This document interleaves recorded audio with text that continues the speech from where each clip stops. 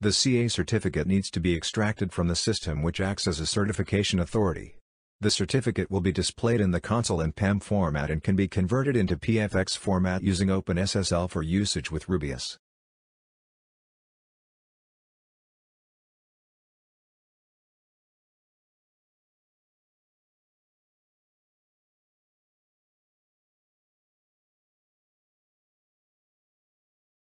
The CA certificate can be used to forge a certificate for any active domain user.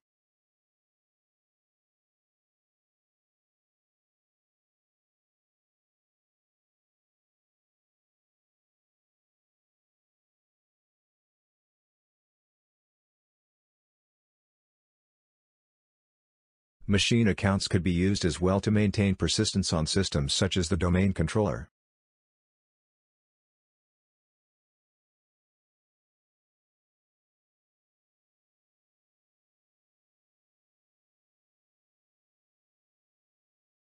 The certificate will be valid for 1 year.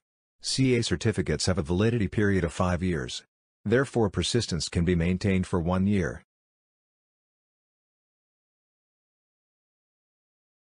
Using the certificate that was created for the machine account of the domain controller, a Kerberos ticket can be requested using Rubius. The ticket will be cached into the current session.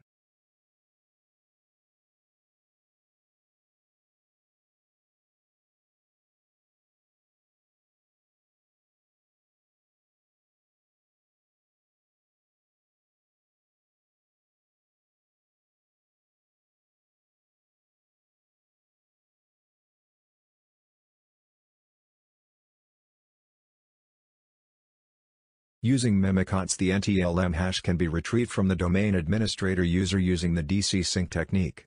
The hash could be used to establish a session with the domain controller over WMI or via pass the hash.